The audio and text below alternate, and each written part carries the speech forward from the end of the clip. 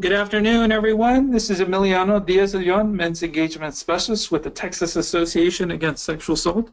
So thank you so much for joining us for today's webinar, Climbing the Ladder of Manhood, Power, Race, and Masculinity today with Jeff. And we are so grateful that you could join us.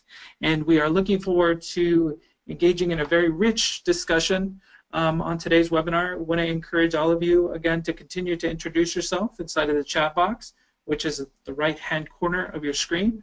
Please feel free to share your name, your title, your organization.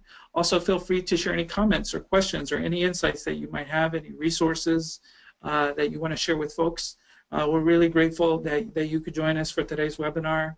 And want to encourage you to also share on social media. And earlier shared the link to Jeff on Twitter and Higher and Learning as well as TAASA. So feel free to tag us in any tweets, any posts on Twitter or Facebook or on Instagram. Again, thank you so much for joining us, and I will pass the floor over to Jeff. Jeff, thank you so much for being with us today, all the way from Toronto, Canada. Well, greetings from a very chilly day here in Toronto, and I'm very thankful to all of you for joining us, and thank you to TAASA and the organizers for making this happen. Really wonderful to be with you all, and I'm looking forward to some of the conversations that will start from this day forward and hopefully continue in your different spaces and places. So again, my name is Jeff Perera, and I've been doing this work for about 8 years around inspiring men to think about ideas of what it means to be a man, how we can help end gender-based violence, and move towards change in our society. I started a site called Higher and Learning, which I'm starting this year to get back up and running as far as new content. You can check that out. And throughout the presentation, the Twitter handle will be at the bottom, along with the hashtag Higher and Learning. Also encourage you to tweet at TAASA. Their Twitter handle is TAASA. Very simple. So please engage in the conversation here in the chat box as well as online if you can.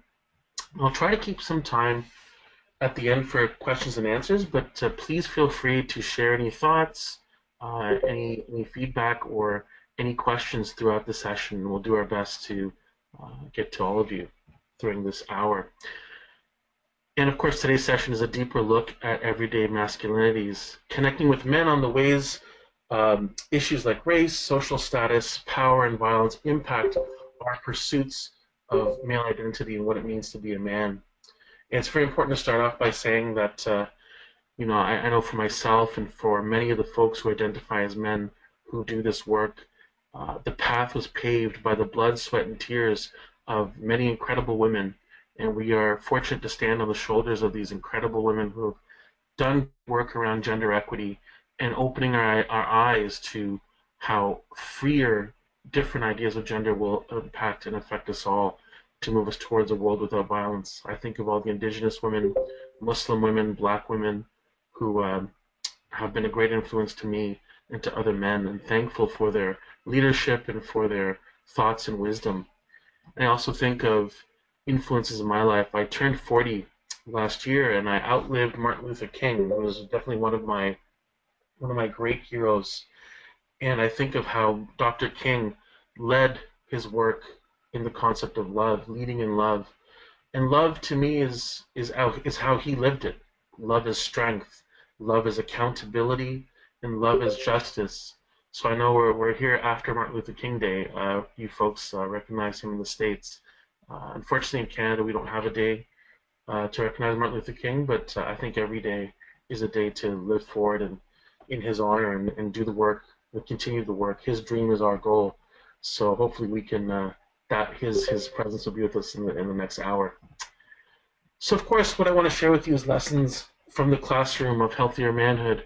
I don't come to you as an expert, I come to you as a student, someone who's undergoing a lifelong process of learning and unlearning and trying to share in my notes with other men, young men and boys, in learning from people of all genders around how these ideas are affecting us all and how we can create a world of change. So I want to start off by asking you a question. How many of you have been stuck in an elevator before? If you ever ask that question to people, you get some really interesting stories I got to tell you, around the country, I've been asking this question in my talks, in sessions. I was stuck in an elevator just over a year ago. It always happens the unfortunate time when you're in a rush and you're really busy. And I was in the elevator on the second floor with a woman, and so you realize you're not moving, and it dawns on you, okay, I think we're stuck. And so she hit the security button, and we talked to security, and they're assuring us that everything's okay, checking in to see we're all right, and help is on the way, and just assuring us that everything will be all right. And so we got off that call, and then she started to jitter a little bit and hit the security button again and talk to them. This time, her voice was a little elevated, a little agitated. You could see her anxiety was crawling. And I started to think in my head, oh boy, I really wish I was alone in this elevator. This person's anxiety might make my anxiety go up, and et cetera, et cetera. So we started talking, and we spent half an hour in that elevator, just the two of us. And about halfway through the conversation, she stops and she says, I'm really glad you're in this elevator with me. I would hate to have been in here alone. And I thought to myself, oh my goodness, I'm such a horrible person. Just not too long ago, I was just wishing you weren't here. So it got me thinking about this question, which I think is such a pivotal question for us to ask as people. Am I the type of person that people would want to be stuck in an elevator with? Something to think about, right? What is your reputation? What do you want it to be when people think of you? What is your legacy? And I think of this when talking to people who identify as men, young men and boys, to think about the impact they have in the world and who they want to be in this world and what that looks like. My friend Hannah Markham has this great quote. It's an important moment for men to look at themselves and decide who they want to be in this world. So speaking of elevators, my friend Nikki shared this story of a friend of hers named Chris. And Chris was a tall white man, an intimidating looking guy, big guy. And he was in an elevator in a parking lot garage here in Toronto, very dingy, dark garage. And he talked about how the door opened one day in the elevator, and outside was a woman that wanted to get in the elevator, that was waiting to get in. And the woman looked up at him and said, I'm sorry, do you mind getting off the elevator so I can get back on? I don't feel safe. Now, I don't judge anyone for their response to that question. I'm sure some people would say, well, she has no right to ask that. It's an elevator for anyone, and he has as much a right to be there as anyone. Or she needs to get over it. It's just too much. And I don't judge you for thinking that, or for people thinking that. But what I'm hoping is that more men, when they are in a situation like this, will stop and think, wow, what has she been through that she has to ask me that question? What has she been through that she's afraid to spend 10 seconds even in a closed box with me? So I think it's very important for us as men to learn to see the invisible, meaning being able to understand and see the things that don't affect us because of our male privilege, things that we're not aware of that are happening right in front of us. When we meet up with a person for coffee, in the boardroom, on the basketball court, certain things that are happening that we're not seeing that are affecting women and girls, people of all genders, and being able to understand that. James Baldwin has this great quote, if I love you, I have to make you conscious of the things you don't see. And I think that really resonates for me in the work that we're trying to do with men. So in learning to see the invisible, this is a piece around getting men to recognize the reality for women and girls, but also understanding how aspects of identity, race, social status, issues like ableism, homophobia, transphobia, how these different aspects of our identity impact ideas of worth and value as men. I think most of you could do a better job than me speaking to gender and to the constructs of gender and the ideas of gender and how it impacts all of us. And I would love to learn from all of you around this conversation as well. And as you know, society creates a very binary idea of gender that's one or the other, male or female. And these are very narrow concepts, very narrow ideas that you're either, one or two, right? If you love wearing beautiful nightgowns or evening gowns or fuzzy underwear and walk around with a hatchet, I have no issues with that. But I think we need a lot more diverse ideas of who we can be, the spectrum of who we can be when it comes to gender. And of course, people of all genders, all different walks of life, there's so many different ideas of what that can look like. And I think we need a society in a world where we can be free to be who we are and the best version of who we are. Because of course, when it comes to gender, the reality is there is no box. That's what it should be. But the world we live in tries to push us in a very narrow box, in a very narrow idea. And it's one of two boxes, a box for women and a box for men. And there's been some incredible men in the States who've talked about the man box and what that looks like.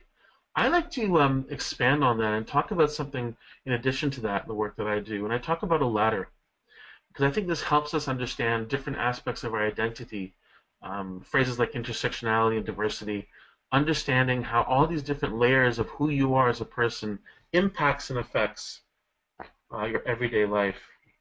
When you think of how it starts at such an early age, before you're even born, people are pushing you into a box and creating ideas of who you are. But what happens at an early age, and it continues for the rest of your life, is there are pressures put on you as a man. If you identify as male, people identify you as male. That you have to be tough, strong, have all the answers. You're the solution, not the problem. And anything less than that is considered soft, considered weak, considered feminine. So two things are happening. From a very early age, from even 3 years old, we begin this climb, this pursuit for this impossible, unattainable idea of manhood that we're going to spend our lives climbing and striving for. And in doing that, we devalue anything considered weak, considered soft, considered feminine. So these are very, very narrow ideas that I describe as the ladder of manhood. This pursuit to achieve this impossible, unattainable idea. I appreciate that note around the genderbread person. I didn't realize that. That's really good to know, and I apologize. I didn't know that in advance, and I would love to find a better resource to use to share around that.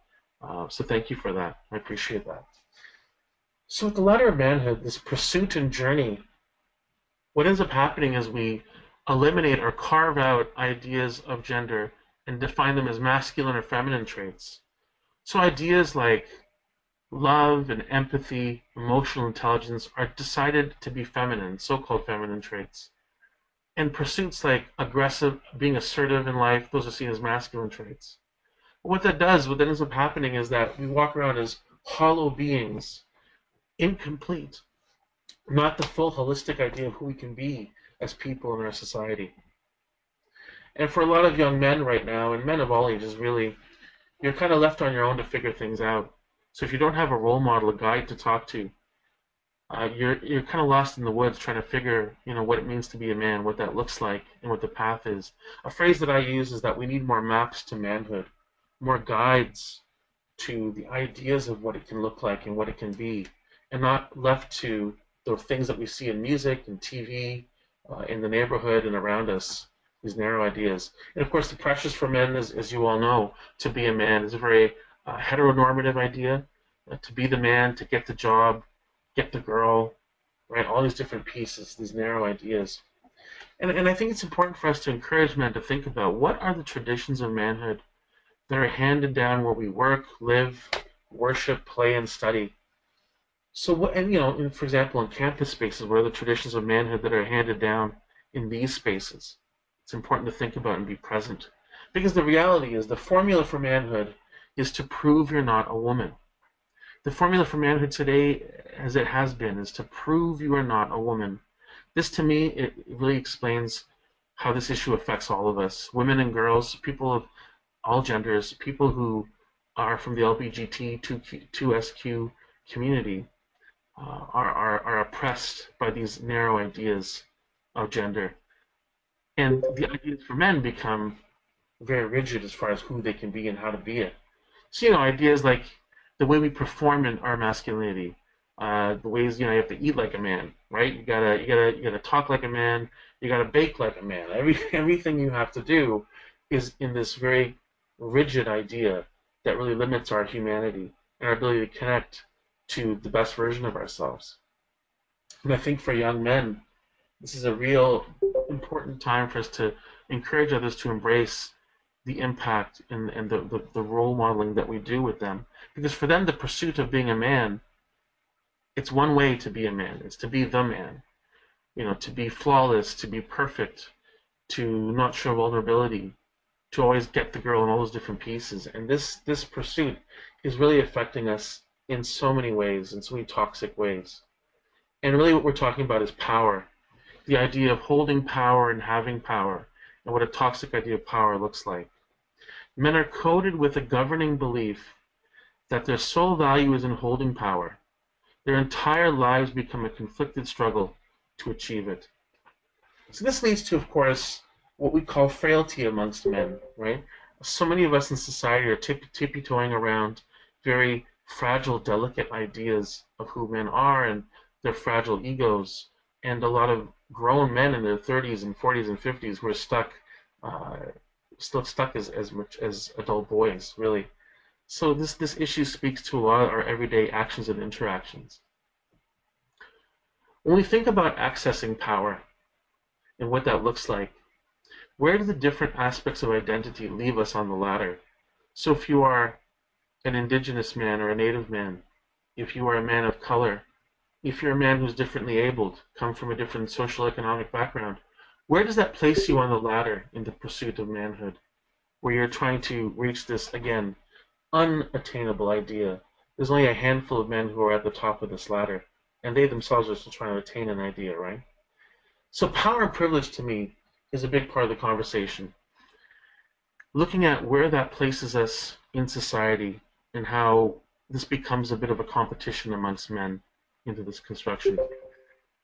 LeBron James was on the cover of Vogue magazine, I believe this is 2009, and it caused a huge uproar for folks who kind of got the hidden reference, and how it brought up hundreds of years of realities for men in America being painted and dehumanized as sexual savages, as gorillas, as less than human. And this left black men in a place right now, to this day, where they're struggling to be seen as equals, struggling to pursue this idea of manhood, and they're further down the ladder, if you will. So what they have to do is they have to turn up the volume on their idea of manhood. So hyper-masculinity, right? So they have to act extra tough and extra hard as a way to combat the inequality and how they're seen as lesser than. And I think this translates, and when you look at black culture and black pop culture throughout the years, we've seen great examples of black men who have tried to transcend by not just saying, I am a man, I am the man, in the way that they perform. They carry themselves with confidence to combat racism, whether it's Muhammad Ali or hip-hop artists of today, how this is part of their tradition and part of their reality. Because this goes way back, right? This goes way back to through many years in the States of fighting oppression and racism and inequality, and still to this day, I think of the Black Lives Matter movement, and I think of how it's so important for us to recognize how these issues are issues that we all have to work on. When you feel less than, when you feel powerless, how do you access power? Thinking in the mindset of the men and young men that many of you work with, for them, they're left with these different ideas of what it means to then pursue this idea of manhood. And domination is the big piece, to dominate and always be in control. So the women in our lives become trophies, become objects that we try to attain to kind of prove and assert our manhood. So when you have 4 young men standing on the street and a woman walks by and they street harass her, they make comments about her body, maybe even try to touch her without consent, and harassing and violating her, they're doing this not because they think this is a great way to meet their future partner. They're doing this to impress the boys. They're doing this to achieve social status. They're doing this to feel good about themselves and feel power, to feel control. So women become rungs on the ladder. Women and girls in our lives become the rungs on the ladder of manhood that we as men use to try and strive for this idea of manhood. So the people in our lives become either obstacles or instruments, ways that we can achieve, or things that are in our way, barriers to getting, again, this toxic idea of being the man. we were very fortunate when I worked with White Ribbon in 2014 to bring actor Terry Crews to speak with us. And if you haven't, he has a great book out called Manhood, which is a memoir of his story growing up and how he identifies as feminist. I know that's another conversation, very challenging as far as labeling yourself as a male trying to be an ally. But he chooses to identify as a feminist, and he talks about how toxic ideas of manhood affected his father, affected his brother, and affected him growing up, and how he's very frank and vulnerable and talks about some of his learning. You know, and he says to us, in a hyper-masculine world, you see people as tools, and now I see them as family. And I think that's such an important piece. Amanda, I believe that, and I think Emiliana will explain this later on, the slides, the presentation will be available afterward that you can look at. There's a question here. How do you differentiate between establishing manhood and establishing yourself as a person who is a man? I think that's a great question because masculinity is not exclusive to quote-unquote men, right? Masculinity, traits of masculinity, so-called ideas of masculinity, I think are things that people of all gender can embrace. And I think for me, what we're talking about today is looking at how there's a difference between masculinity and toxic hypermasculinity. And the unfortunate thing is that the road in society pushes us as men to pursue manhood through hyper toxic masculinity, not recognizing that manhood can be a wide spectrum of different things and is a beautiful thing that we need to encourage one another to explore more and discover. The quickest way up this ladder is through violence. You know, I walk into a room and I don't know anyone, I don't feel very powerful. I walk into a room with a gun, all of a sudden I have everyone's attention. I have a very false idea of respect, a very narrow idea of respect. And this is the quickest, easiest way to achieve, again, a narrow idea of respect and to climb the ladder. And I think of how, you know, right now in this day and age especially, verbal violence in relationships, in-person situations, but also online, how it's a growing issue that we need to discuss around online violence and a lot of the shaming, trolling, and horrible situations that affect men of all ages, and men in turn are pushing on others, especially how we harass women online and target them for all sorts of verbal violence. So it's recognizing the power of our words and where these words come from. As far as, you know, a lot of our offensive terms are based in terms that devalue women, devalue the LGBT community. So it's important to really embrace what that means and what we're saying.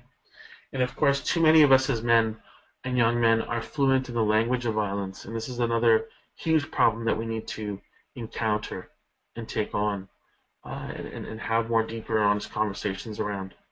And if you are successful in this narrow idea of being a man, this toxic pursuit of manhood, you're failing as a human being. And I think it's important for us to highlight that and have spaces where we can get men to open up and talk about this and talk about how these quiet secrets that we don't share with each other as men and the people in our lives, because we become islands to people, and how we're not talking about the struggles and the hurt, the sadness, the alone that we feel, and not being able to make friendships, not being able to bond with people in ways that aren't healthy, that are toxic and not healthy, and how this in turn affects people of all genders and oppresses many people in our society. We need to break the continuous cycle of broken men and recognize how that is such an issue, a core and root cause for all of this. In being a better man, it means not being better than other men, right? We're not trying to reinforce competition or domination. Being a better man means being better than your former self, how you are growing and striving to grow every day and to achieve, you know, just being better as a person.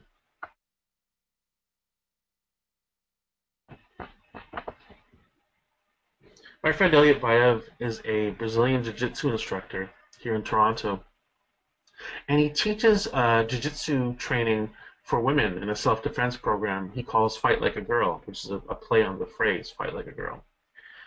And he realized, you know, he said, even if we taught every woman in the world to defend themselves, why would we ever accept a world in which they have to? And he realized that he's missing half of the conversation. There's another half of the population that has to be at the table. And it's the people who identify as male that he works with. So we created a program, another self-defense program for men called Fight Like a Man. But the focus is more on developing character and integrity and healthier ideas of manhood and how that can translate into how we can serve to use our strength in a positive way and be someone who brings peace into a space and peace into the room and peace into our lives. To me, this is the phrase I would love to hear people more and more accept, and young men especially to embrace. I don't need to be the man in order to be a man. I think this gets at the root causes of a lot of this stuff and opens us up as men to pursue a very healthy, holistic idea of who we can be as men. So let's start something. Let's start these conversations in spaces where we are and encourage these dialogues to happen and encourage men to explore what it means to be a better man. So really quickly, I want to show you an image, and I don't want to spend too much time on it because we're limited for time. But I want to ask you, who are you in this picture, in this photograph? And I want you to think about yourself and think about the men, young men and boys that you work with, whether it's in a professional way or even just the people in your lives, the men, young men and boys that live on your street, in your place of worship, or the school you go to, the places you work. And of course, for many of you, again, as I said, as professionals, the men that you work with in different ways. And who do you want them to be in this picture? This is a photo taken from the Boston Marathon over 40 years ago. Now, at the time, women were not allowed to run in the marathon. It was deemed that women didn't have the ability, the capability, and the endurance to run in a marathon. And if you think about 40 plus years ago, that's not too long ago for these attitudes to exist. So the woman in the center, number 261, is Catherine Switzer. She was a runner at the time, and she registered for the Boston Marathon through the mail using her initials KV Switzer. She showed up the day of the race wearing a hoodie to cover her face and her hair, went to the registration table and got her number and did her paperwork, and then went to the starting line, took off her hoodie and put on her numbers and joined the race, the marathon, with the men. So off she went. Now you can see to her, behind her on her left, to your right, there's a man in a dark blazer jacket. That's Jock Semple. He was the organizer for the marathon at the time. And when he found out a woman was in his race, he got in a follow car and eventually caught up to her and started trying to hit her, saying, "Get out of my damn race and give me back my numbers." And there's the picture to capture that moment. So again, the question is, who are you in this picture, and who do you want the men, young men, and boys in your community, on your campus, where you work, where you live, to be in this picture? Who would they be? Now, of course, there's the role of Catherine, which is the most important. She's empowering herself, and in turn, women who empower themselves are breaking barriers that they face. She might say, "I'm just trying to run a race, I'm not trying to be a hero," but what she's doing is breaking the stereotypes and the barriers that hold women and girls back. So, of course, that's the most important role. And there's Jock, of course, which we won't talk about his role. But there's three other roles, three other choices as to who we could play in this scenario, who we could be and strive to be. The first choice is the guy in the funky shorts right there close to the center of your picture, to the right of Catherine on the left for us. And this man's getting involved. He's trying to step up and step back. He's not trying to be a hero. It's Catherine's race to run. But he's trying to step up and get involved and engage in this situation. And using his body language, perhaps with his voice, is trying to say to Jock, "Hey, that's not cool. Cut it out. Stop it." So he's going to step up and get involved and then step back and let her do her thing. And that's, to me, a very important choice and a role that you can play. The second choice, the second role, is, I think, arguably one of the more impactful and important roles in the scenario. And that's any one of the men that are kind of like a semicircle or a rainbow that are around the scenario, the three in the middle. Any of those men have the opportunity to help shift and change the outcome of this situation. So, for example, the guy on the left there, the turtle-looking guy, number 368.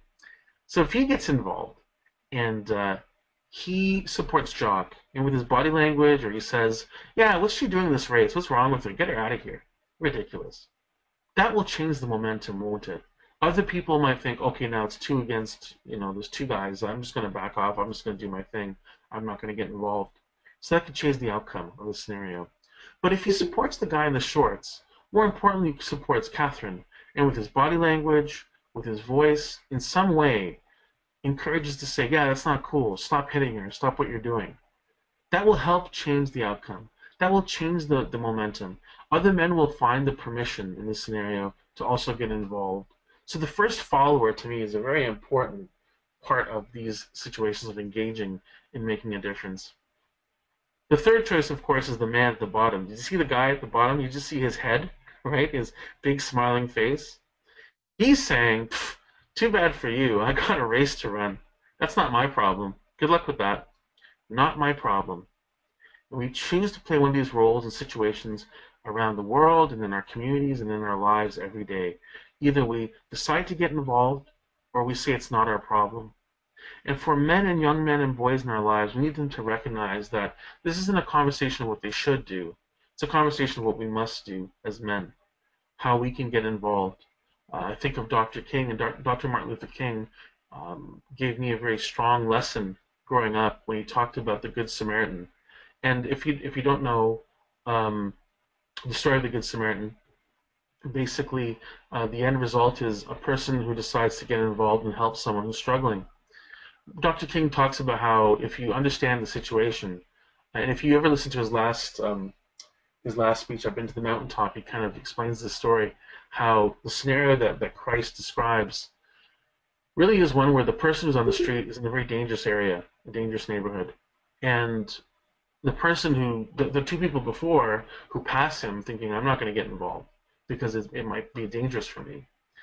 But the person who does get involved to help out weighs the question of what will happen to me if I do something with what will happen if I don't do something. Now, I don't in any way recommend anyone to put their lives in danger or put themselves at risk in getting involved, right? There's always a safe choice of things that you can do to get involved. Contacting some authority figure, getting help, trying to distract. There's different ways and strategies to interact with the situation. But there's something that we can do. And I think too many men are looking the other way and not thinking about what they can say, what they can do. It's not just about coming to the aid of helpless, defenseless women. Again, women are empowering themselves. Women are leaders in this work of creating change. It's the roles that we can play as men. How can we support and recognize how this is affecting us as men and how we can strive to do better and be better? Roy Rana is a basketball coach here in Toronto, and he has this great line that I love. He says, good teammates have good players, but great teams have great teammates. And I think for us as men, women have been, and people of all genders, right, who don't identify as male or as men, but women have had our back, our sisters have had our back always. And it's time for us to show up and to turn up and be there for them as well, to have their back like they have our back and to support them. So notes on doing better as men, and I think hopefully some of this will help in the conversations we try to have with men in ascending into stronger ideas of who they can be. The phrase I like to use is striving to be an ally, and we can discuss this, and I have no problem with people who choose to self-claim and identify themselves. I personally struggle with labels. I think labels are things that people give you, based on your actions, right? Based on how you do and how you live life. So for me, it's one thing, with all respect, right? With all due respect, men who go around and go up to a group of women and they'll say, well, I'm a feminist. I don't have much regard for that. What I do think is powerful if a man chooses to go up to other men, other people who identify as men, and identify as a male feminist or a feminist ally or a male ally. I think that's important, and that's, if you're going to label yourself or identify that you are someone who's an ally, I think that's powerful. But it's got to be based on what you do, right? It's got to be based on action. So like I said, ally is a title that you just can't claim. It's not this little cookie or a ribbon that you throw on your chest. It's much more than that. It's how you live your life and how you carry your life throughout the journey, right? With humility. It's a life journey of learning and unlearning and being present in the conversation with respect, saying I want to do better and strive to do better and I want to learn more. So a big piece of that is listening to women, right? Listening to women. Women have created so much information that's available online in our libraries, and the women in our lives who are willing to talk with us, whether it's our loved ones and women we don't know, right? There's so many women who have to end up becoming mothers for men, and so much emotional labor they have to spend on supporting and raising men who are their friends or colleagues. So I think it's important for us as men to respect that not all of them are here to be our mothers and to do that labor for us for free. And we need to do the work. We need to go and research and learn and talk with each other as men and share our notes, if you will, of what we've learned for women and what we're learning when we really think about this issue. In the classroom of being a better man, there are only students. This is my self-motto. I think that with ego, it becomes difficult to unlearn a lot of things. And I think if we ground ourselves in humility, that's where a lot of growth can happen. So really to place ourselves in a place of humility and recognize that I don't identify as a teacher or an expert. I identify as a man who's trying to do better and is on a journey. I'm striving to be an ally, and I encourage other men to join me on that journey. And whether you've been doing this for 10 years or 80 years, or you just started, and through your whole life you've learned and have seen so much that you can share. And I think you can learn from people who are 8 years old and people who are 80 years old. It's important with humility to ground yourself to be able to receive the lessons and the learning. I don't know who came up with this phrase. If anyone knows, please shout it out. But I love this phrase, tools, not rules, right? I think it's important. Obviously, rules are important. For example, no means no 1,000 times. No means no is so important to be able to just put that out there. But that's a sentence in what's really a long conversation around consent. Because if all we say is no means no to men, there are young men and men who will say, okay, so do I keep pushing until I hear no? And there are men who are asking, well, what does yes look like? What does yes look like? What does that mean? And how do I get to yes? So I think it's giving men tools to have the conversation, And I think that's an important part of this. Another part of this conversation, which is really, really, really, is at the crux of so many conversations right now in society, is the P word. And of course, the P word is privilege, right? So unpacking our privilege is a big part of this. And it's a very difficult thing to do. It's something that makes people shift in their seats. It gets people uncomfortable, and their faces get red. But it's important for us to stay in that moment. Dr. Gerald Sue from the States has a great line. He says, "Discomfort is diagnosis or diagnostic." It's like on your car when the dashboard lights up. I've been driving a car for 20 plus years. I have no idea how cars work. I just know how to open the door, maybe stop it sometimes, put gas in it. That's about it. And I know that when the dashboard lights out, I freak up. I freak out. I'm like, oh God, what's going on? So I think that when we are in a situation and things start to come up for us, moments of discomfort where we feel that we're being challenged, and it's a learning moment for us. We need to lean into that discomfort, and getting comfortable with the discomfort. I love this cartoon here. Excuse me. I think it really reflects, especially online in our online spaces now, a lot of the shaming and discomfort that's going on, and people getting very defensive and turning that into offense to counter what is really an important, crucial learning moment that they need to sit in. That's right, Ben. Not all drivers. Absolutely. And leaning into the discomfort is where the real growth happens. And we need brave spaces. Obviously, the world is a man's space. I understand that. But I think we need to have spaces, and that space can be a conversation between two men. It can be a circle or a community of men who are getting together to be accountable, first of all, to themselves, and then to each other, and to open up and be human and be vulnerable and share the questions that they don't have answers to, and the things that they're struggling with. And to me, those are brave spaces where we put down these masks, these performances as men, and we really strive to do better by doing that hard work. And I want to talk a bit more about that hard work. And I love this. I don't know who said this. I need to do more research in my quotes, right?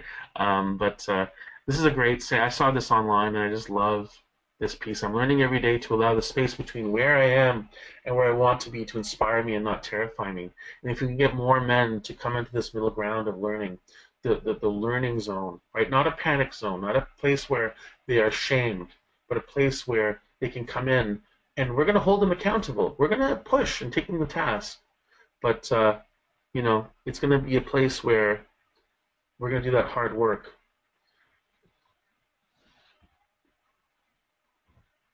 And accountability and transparency, I think, is a big piece. in this. Being accountable as men. You know, we have these phrases in social justice and change communities like hurt people, hurt people. But we got to recognize that starts with us. That starts with me as a man. And I say we as men. I don't sit here and say, you know, those men are these kind of men. I put myself in that. I think it's so important to hold ourselves accountable and each other accountable, right? And doing it in love, where it's about strength and supporting someone. And being transparent in what you're doing, transparent in what you're doing as far as, you know, we have people who are fearful of men who identify as male feminists because they think, you know, a lot of guys think it's a great angle to meet women. So being transparent in our motives and why we're doing it and basing it in humility is a big important part of this. So for me, this is building our empathy muscles. You know, a lot of men will not a lot. I mean, I'm someone who back in the day worked out for a period of my life. I need to get back to it, to a place of good health. But for a lot of men, you know, the idea of, okay, to grow as a physical being, to grow my body, I need to go work out. And phrases like no pain, no gain are understood because the idea is that you grow your muscles by pushing them, by pushing to the places of discomfort.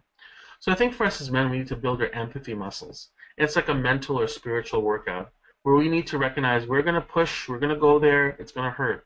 We have to talk about this stuff that, you know, we say phrases like not all men, but we need to look inside and think about, well, what am I doing to contribute to this conversation? Am I part of this? Am I reinforcing toxic behaviors and attitudes in my own life and with those around me? So again, doing that hard work, building our empathy muscles, and giving us the tools to grow our capacity and ability to love. I don't know how many of you know the Buddhist incredible teacher, Thich Nhat Hanh, who Martin Luther King nominated for a Nobel Prize back in the day. Thich Nhat Hanh and Martin Luther King talked quite a bit together. And Nhat Hanh talks about this idea of love and loving kindness. And he says how, you know, it's one thing to say I love you or that you love yourself, but if you don't have the ability to love, right? And this is the important piece for us as men, is that the work that we do, the things that we do we know that what we're doing is causing more harm than good? Because if I love someone, but my inability to love, I've never been taught how to love, I've never been given the tools I've never been shown what that looks like from a male mentor, like a father or a guardian. If I don't know how to love, how do I know what I'm doing is causing harm or help, right? So these are important parts of the conversation. So part of the tools that we need to have as men, are also gardening tools, how to nurture and grow these conversations within ourselves. And an important part of this too is the question of, am I a safer space? You know, when we get together at events that I'm sure many of you hold, we feel a bit safer in those spaces where we can, you know, with like-minded individuals who are looking out for each other and respectful around ideas of gender equity. But the problem is that, you know, when we leave those spaces, we feel that the safe space leaves with us, right? And I think the important thing to recognize is saying that, am I a safer space, is more around, you know, like the bubble that's around you, you know, like as if there's a big bubble that's around you. So when you walk into a space, am I that safer space? When I walk into the room, do the men recognize that here's someone that's going to hold them accountable, that's not going to stand for, you know, for violent language, for misogynistic behavior? Am I going to call them out? Am I going to hold them accountable? And for the women in this space, people of all genders, do they feel this is someone they can come to who will support them, who will believe them if they're survivors of abuse and assault, if they are people who will have their back and support them, be behind them? So I think it's important. It's an important piece. That's a great point, Chad, about the intention, right? Getting back into the sense of, you know, accountability, transparency. Why am I doing this, right? So getting in touch with your intention is an important piece, absolutely. So it's striving to be a safer space. You know, we can't assure or promise a safe space, but I'm going to do my best. And when I say that, that holds me accountable. I can't just say, well, dust my hands off. I'm a male feminist, so I'm good to go. You have to constantly be self-aware and looking internally and checking yourself, re-earning that ally card every day, so to speak, right? So striving constantly to be a safer space. Being mindful of the impact that you have and embracing the impact that you can make is a big piece. Being mindful of the impact that you have and embracing the impact that you make in everyday life and recognizing that can be a positive and a strength. That's a great question, Jeremy. The best tool to engage other men and become an active and inspiring ally. You know, I think really it's being able to open up and talk about stuff. Because I think one of the things I've learned over the years, I've been very fortunate to talk to, oh my God, just like tens and tens of thousands of men and young men, whether it's boys in early grades to men in their, in different stages of their life.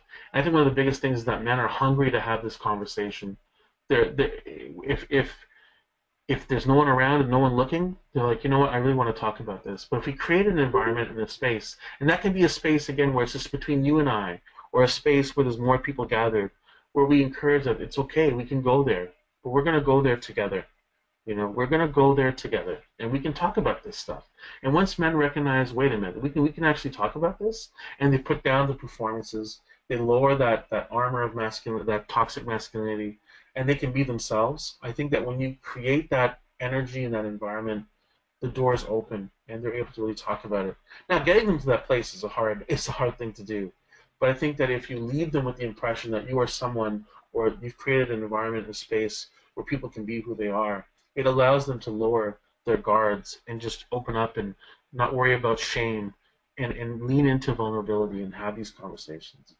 A big piece too is learning to navigate life speaking in a language of consent. Again, we talk about consent and talk about consent, and I think it's important to recognize that for men, it's starting as far as not even before, if it's consent between two people, it's before you even meet that person. It's checking in with yourself.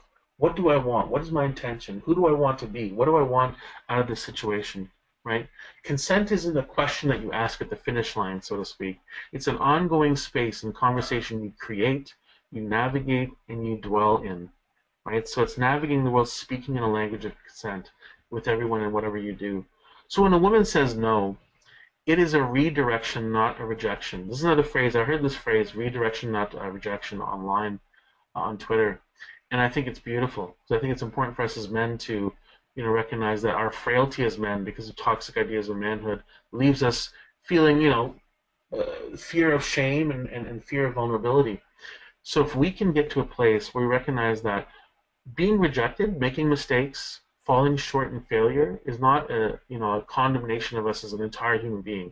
It's a redirection. It's saying to go back or try something different, or keep moving on, and to accept that, to learn how to hear a rejection and accept a rejection.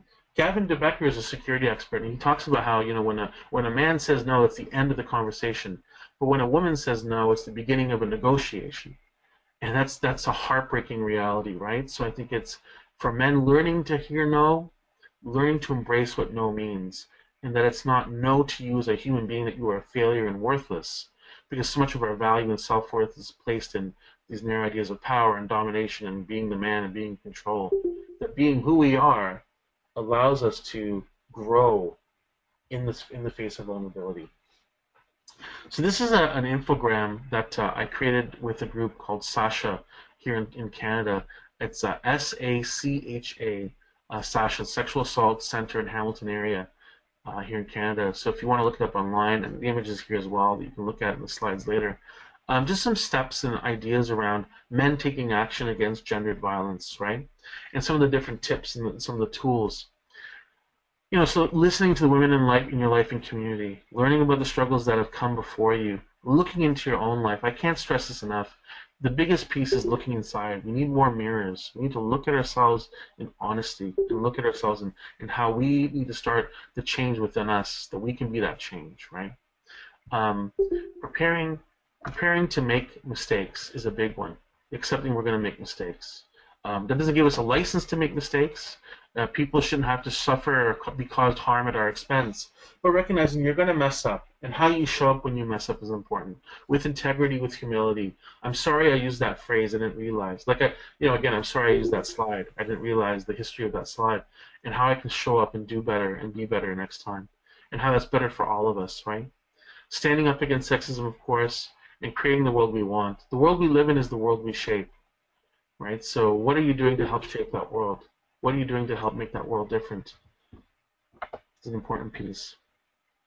And, a lot of people that you'll talk to and work with will say, well, Jeff, that sounds all well and good, but I'm not part of the problem, man. I'm a good guy. I've never beat up anybody or anything like that. I'm a good person. So peace, good luck with that. I'm not part of the problem. And the thing I say to everyone is, if you're not part of the problem, What are you doing to be part of a solution? This is an issue that affects everybody in life in one way or another.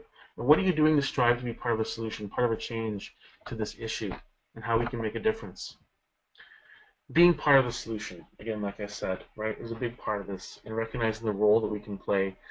Sometimes we feel that it has to, well, what I do, it's not going to make much of a difference. Like, how can I make a difference? And realizing that if you embrace the impact you make every day, you make a tremendous difference in everyday life. But again, like I said, the piece is about becoming the lesson in action. It's not just about what you say. You know, you're people that can recite all these great quotes and great literature, but it's about being the lesson in action. You need to be the person, be that change, you know, and it's about recognizing these phrases and terms and cliches and how it's not just about telling other people, it's about embracing it, taking it in, and actually living it. You know, like I realized the other day, you know, like it really hit me. There's a Bell Hooks quote that I use as my email signature. And if you do email me, you'll see it in the signature. And I've had it for about 8 years. And I read it the other day, and I just realized it spoke to me again. It was like I saw it with fresh eyes. And sometimes the answers are right under your nose, you know. And the idea again that we really need to embrace these words and to be the action and be the change, you know, that we want to see in men and other men. Because it's a conversation of us. It's not us versus them. It's a conversation of us and how this issue affects us all. A piece around no as a redirection. So I think the thing is, you know, when we as men are trying to pursue things in life and to be who we are, these toxic ideas of man is about, again, achieving through power. You have to take. The world is yours, you have to take it, right? The world is just, you know, is yours for the taking. And if this is the way we're taught to navigate life, not seeking consent in everything we do, the problem is that when we face a rejection, that rejection comes in all forms. It's not just rejection as far as, you know, approaching a woman, uh, for a date or approaching a woman on the street. Rejection in all different aspects of our life. Failing in a career or failing in, you play a game. How many men, when they fail at playing sports, they take it so personally, right? So redirection, what that means is that, you know, it can mean that the lesson to take away from this experience is I need to go back and think about my intentions and how that ties into my impact. What do I want in life right now? Who do I want to be?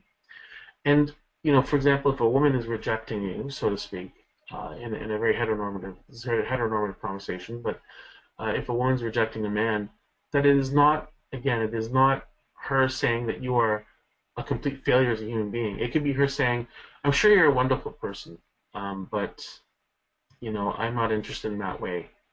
And the problem is that when we create this idea that men have to have zero losses, you know, take no L's, right? Like it's always about success and domination. That if that's the way you're coded, that's going to become a problem when you come to realize that the world is not yours for the taking.